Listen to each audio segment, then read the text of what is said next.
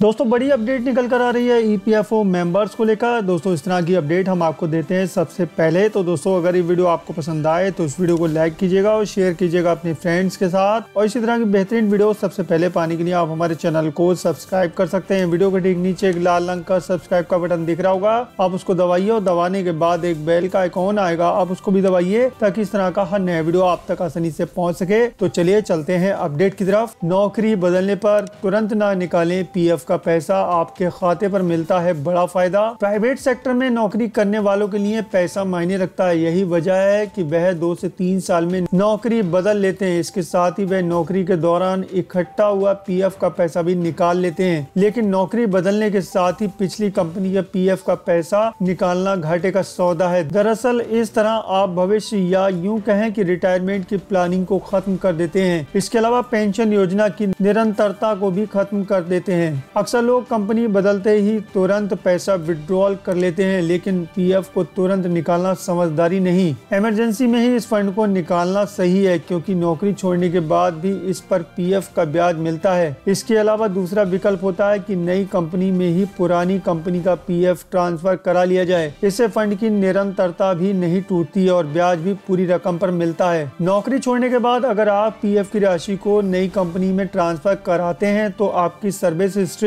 को निरंतर माना जाता है। ऐसे में आपकी खाते पर मिलने वाली पेंशन योजना को बंद नहीं किया जाता। रिटायरमेंट के वक्त प्रोविडेंट फंड डिपार्टमेंट यही देखता है कि आपकी कुल सेवा कितने साल की रही और आपके अकाउंट में कितना फंड है। इसके आधार पर ही गणना करके मासिक पेंशन योजना का फायदा मिलता है। इसके अलावा सर्विस हिस्ट्री नहीं टूटने पर आपको कई तरह की सुविधाओं का लाभ मिलता है। 58 से 60 साल की उम्र में रिटायरमेंट का दौर शुरू हो जाता है। पेंशन योजना भी यहीं से शुरू होती है। लेकिन अगर आप रिटायरमेंट के बाद भी 3 साल तक पैसा नहीं निकालते तो ब्याज मिलता रहेगा। 3 साल के बाद ही इसे निष्क्रिय खाते की कैटेगरी में डाला जाता है। हालांकि ब्याज उसके बाद भी मिलता है। PF की राशि को ज्यादा समय तक अपने खाते में रखने का फायदा मिलता ही है, साथ में टैक्स फ्री होने का फायदा भी मिलता है। इसलिए जरूरी है आप अपने PF कंट्रीब्यूशन ज्यादा रखें। और दोस्तों अब आप लोग कमेंट करके अपनी राय बताइए, आपको क्या लगता है, क्या वाकई में PF का पैसा नौकरी जाने के बाद भी रखे रहना चाहिए या फिर निकाल लेना चाहिए? आप लोग नीचे कमेंट बॉक्स में आके बताइएगा जरूर। और अगर ये वीडियो आपको पसंद आया हो तो जल्दी से इस वीडियो को लाइक कर दें और शेयर कर दें अपने फ्रेंड्स के साथ, ताकि सभी को इन अपडेट्स के बारे में पता चल सके। और इसी तरह की लेटेस्ट अपडेट सबसे पहले पाने के लिए आप हमारे चैनल को सब्सक्राइब कर सकते हैं। वीडियो के ठीक नीचे एक लाल रंग का सब्सक्राइब का बटन दिख रहा होगा, आप उसको दबाइए और दबाने के बाद एक बेल का आइकॉन आएगा,